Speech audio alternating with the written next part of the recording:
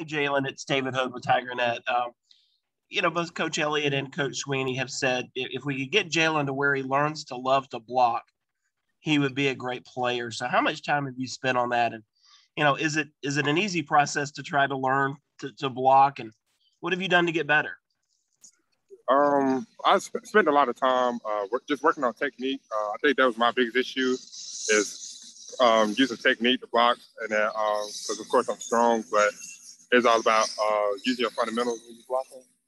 So, so yeah, that was my biggest thing that I wanted to work on, to use my technique.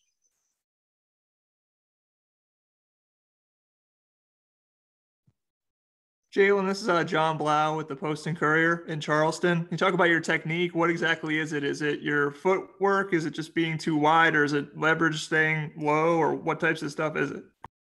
With blocking, it's a lot of aspects with it. It's footwork, technique, your hands, how you shoot your hands, your steps.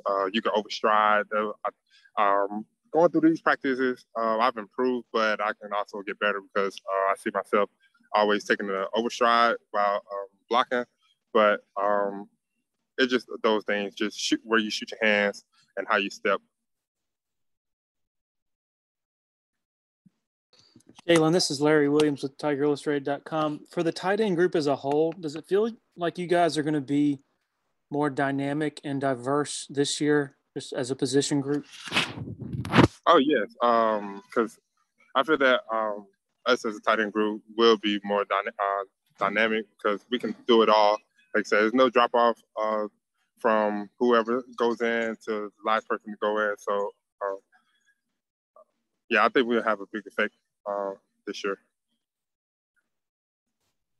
Jaelyn, Trevor Gross from CUTigers.com. Who do you think the toughest guy that you've had to block in practice or in the scrimmage has been? I think the toughest guy, I'd say Miles Murphy. It's like he's long, and it's like once he shoots his arms out, I got long arms too. It's like we just standing there almost. Yeah, I say Miles. Really, you get a lot of good work with all the defensive ends. So,